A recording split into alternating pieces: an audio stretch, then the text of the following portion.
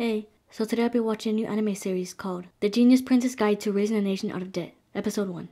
And at first I was very apprehensive about this anime, since to me it seemed very similar to the anime called How a Realist Hero Rebuilt a Kingdom. And I never really could get into that one, and when I saw the trailer for this anime, it seemed similar because it involved a kingdom, a bunch of women, etc. So I was like, I don't know. But then after seeing a few clips on YouTube, I was like, this seems really funny, I want to watch it. So I'm really hoping that I'll like this anime.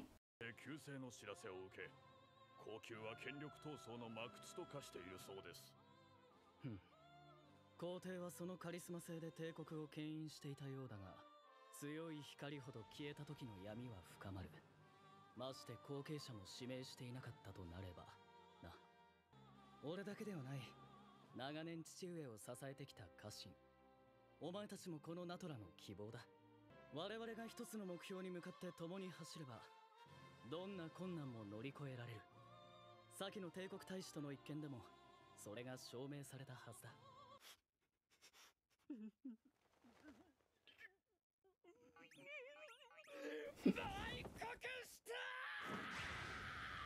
Oh my god.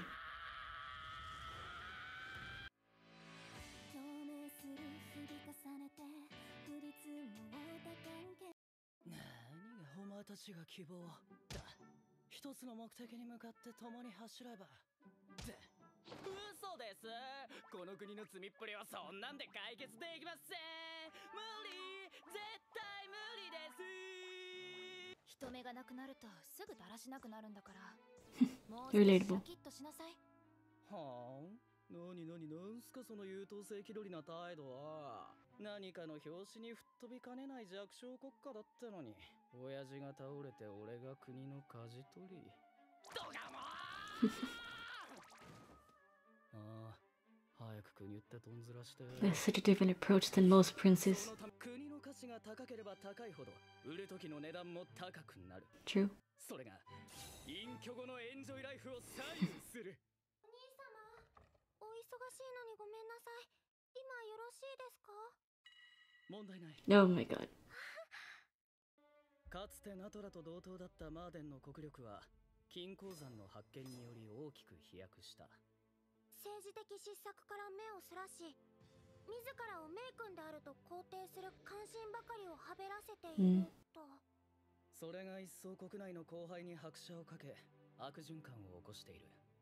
私、先ほど中庭で武官たちが話しているのを聞きました。なんて？今こそナトラの剣としての役目を果たす時とか、摂政殿下のご期待に応えずして何が進化とかそんなことを。あれれ、もしかしてあいつら勝手に盛り上がっちゃってる？めっちゃやる気でいる。いやいや、軍を動かすのにどんだけ金が Oh my god. Oh, that's true. 私にできることは勝利を祈ることだけです。どうかご分を。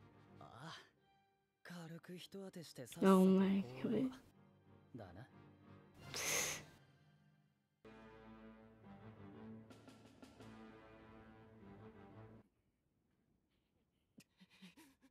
兵の村のトレイス。 Damn, being called out. 逆。 Oh. 失礼いたしました。カールマン、バテス、リビン。 How can you recognize them? 笑いすぎだ。すみません。今日まで我がナトラ軍は弱兵のそしりを受けてきた。向こうのマーデン軍も我らをそう侮っているだろう。俺は知っている。お前たちが誰よりも気高い勇気を持っていることを。ならば今のお前たちが弱兵である理由など一つたりとも存在しない。我らが北方に座す竜であると大陸に響かせよ。我らが地上最強の軍隊であると。行くぞ。今こそ歴史を塗り替える時だ。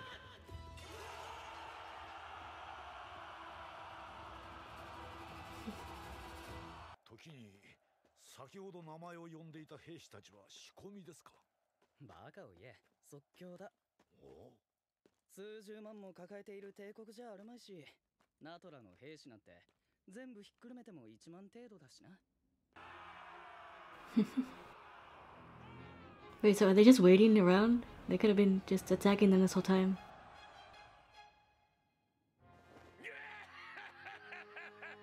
あれなるはナトラの増票。勇気ちと蛮勇を履き違え、愚かにも我らの進撃に歯向かおうとするつもりだ。蹂躙せよ。奴らの血でこの荒野を染め上げるのだ。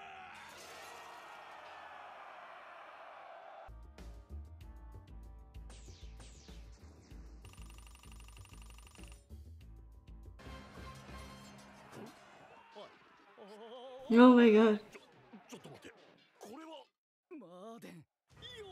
何これ。なんでこんなうちがボコボコにしてんの。 I mean, it's possible. Oh, well, that explains it. いかがされました殿下。 He's like, yeah, but no. 予想以上の奮戦に驚いてな。すべては殿下の目論見通りではないですか。そう、帝国の大使をお迎えしたあの日よりの。そこでだ。我が王国軍に帝国軍のノウハウと資金を提供してもらえないだろうか。あのような要求を通してしまえると一体誰が思っていたか。しかしブランデル大使は受け入れてくれた。結果、大陸でも屈指の強さを誇る帝国軍の手法を取り入れ、さらに帝国から潤沢な資金を注ぎ込まれた我が軍はみるみるうちに成長した。マーデンがさっさと見切りをつけて撤退してくれればいいが。伝令、中央の部隊が押されています。兵の糸が切れ始めたと思われます。うっけー。あれだけ訓練をしたのにか。戦場が動きます。くそ、気づきやがった。殿下、交代いたします。お早く。分かってる。将軍、奴ら本陣から逃げていきます。無様だ。潔く散ればいいもの。くそ、どうして。一同反転せよ。観念したか。弓隊放て。 Smart.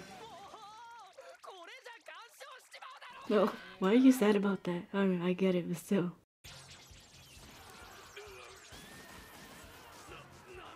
古着屋将軍をお守りせよ。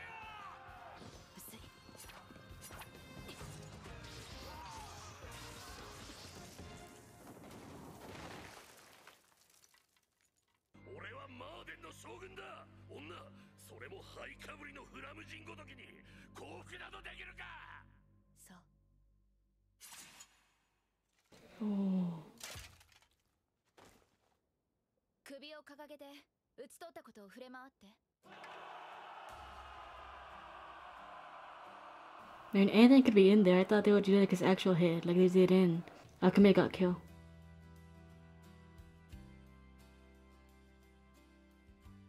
この戦、ほぼ決したようだな。は。しかし、どうしたもんかな。殿下、ご決断を。殿下。冗談じゃねえ。予定のない行軍計画立てるのがどんだけリスク高いと思ったんだ。けどそんなこと言えないよな。マーデン軍に干渉してしまった今、弱腰意見を口にすれば将たちの忠誠心は雪崩のように落ちていく。そして行き着く先は間違いなく Ooh, that would be bad. できれば使いたくなかったが、もう死の子の言ってられん。知っての通り、この地域は恵まれた土地ではない。そして我が軍の体力を踏まえ、到達可能な地点にあり、かつ攻め落とす意味がある場所となると、ジラート金鉱山。そうだろう、そういう反応だよな。どう考えても金鉱山は無理筋。いくら戦略的価値があるとはいえ、ろくな調査も行われていないジラート金鉱山に戦の疲労を残したまま攻めるなんて無理、無駄、無謀、ここに極まるというもの。 You just sacrifice all your soldiers like 考 that? えているだろう。金鉱山は無理だ。攻めるなら別のところしかない。無理筋を提案した俺の評価が多少落ちるだろうけど、許容範囲。これで撤収に持ち込めると思えば安上がるってもんだ。殿下。来た来た来たよ。 We agree. ふむむむむ。あれは俺の提案が無茶であるとどうやって納得させるか頭をフル回転させている顔だ。誠に感服いたしました。まさしく殿下のおっしゃる通り、狙うのならジラード金鉱山しかありません。いや、驚き申した。まさか我らが以前より密かにジラート金鉱山奪取計画を練っていた Oh my god. 殿下がご存知だったとは。我らが勝利で浮かれてる間に奪取計画の実施の可能性に資料を巡らせていたとは、真として恥じ入るばかりです。殿下、早速秦軍の下地を。このままジラート金鉱山に攻め入りましょう。ニム、ヘルプ。ごめん無理。マーデン進行決定しちゃったわね。ほどほどの勝利だったならストップかけられたんだけどな。Okay. じゃあ語尾にニャンをつけてくれるなら考える。はいはいはい、どうしたのかなニニムニャン。お前の好奇心はこんな程度の恥すら乗り越えられないもんなのかニャン。わかったニャン。 Wow. マーデン側が対処する前に金鉱山を奪い取るって口にするのはたやすいけど難しいわよ。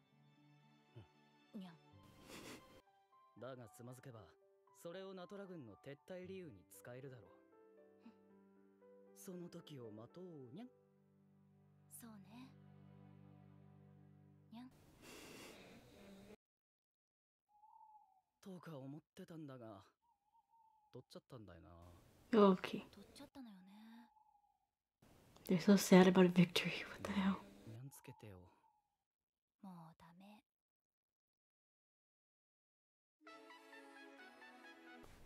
Okay, so this anime was not at all what I expected it to be. Because most animes, they'll have the crown prince being like super mature, who cares a lot about his kingdom, his nation, trying to build it up, trying to make it better, trying to be a good ruler, and he's just like not having it. He's like, no, I don't want this. You can't make me have this. I will sell this place if I need to. And if he plans to do that, I have a question for that. He has a younger sister. What's gonna happen to her if he sells the place? Right now he's very into like, oh, I want to do this, so I don't have to deal with this huge responsibility, but what about his sister? Couldn't he just abdicate the throne and give it to his younger sister?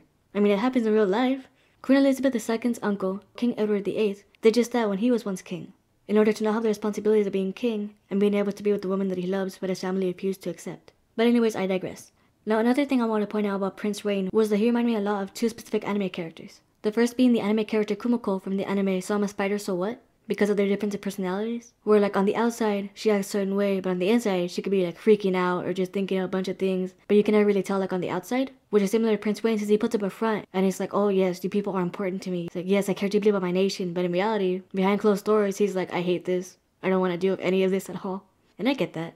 Taking care of a kingdom, and especially the one that he's set to inherit, it doesn't seem like it's very prosperous or there's much of a point in really having it, which makes me question why did they build a nation there in the first place if they don't really have a lot of resources and most of their kingdom is taken over by mountains. But then again, having a kingdom like that, there isn't a huge chance of being invaded because who would want to take over a kingdom like that? There's no point. And the second anime character that he reminds me of is the character known as Ainz Ul Gon from the anime Overlord. And the reason why is because of their uncanny ability that although they don't have a lot of faith in their plans sometimes, they usually work out. Like when Prince Wein suggested that they take over the mine and he's like, it's impossible. And he expected those guys to be like, it's impossible, are you crazy? But they're like, we're so happy you're on the same page. And he's like, what?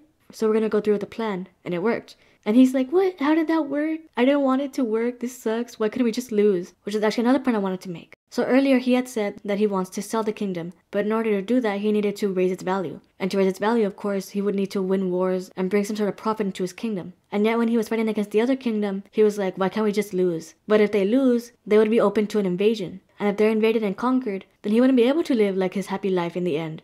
Because he would be a captive, his whole family would be held captive, and then his friend Lin would be treated terribly. And I'm sure that's not what the prince would have wanted. He seems to care about her a lot, and they have a very interesting relationship with the whole Meow situation. But overall, this is like a very funny episode. I've never really said, oh my god, so many times in an episode. This is like the first I've ever done it in. So I can't wait to see the next episode. Oh, and just like a really quick side note. If you see my other videos, you might notice something different this time. And that would be the fact that my statues that I normally have here aren't here right now. And the reason for that was because my mom made some gifts for her coworkers for Valentine's Day, and I really liked how they looked, so I used one as like a background instead of my normal statues, just for a change.